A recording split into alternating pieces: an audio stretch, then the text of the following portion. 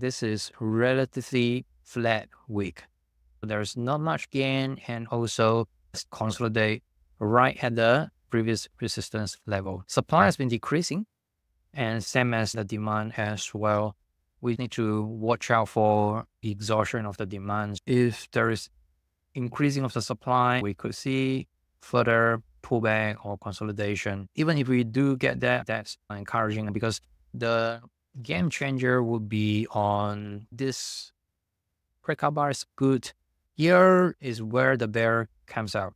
The bear has an attempt to push the price down. It's shown up as this rejection tail, bearish bar. But in terms of the supply level, it's not that impressive. That get reversed immediately like last week.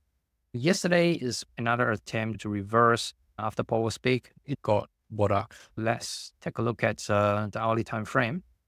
This is where we have the Fed Powell speaking. There is a demand tail right there, and then followed by this bullish bar. That's the confirmation.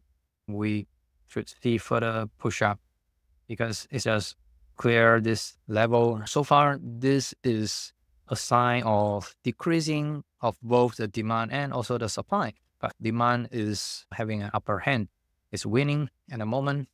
We could see further push up until we see spike of the supply, something like this. Other than that, here is healthy, very normal.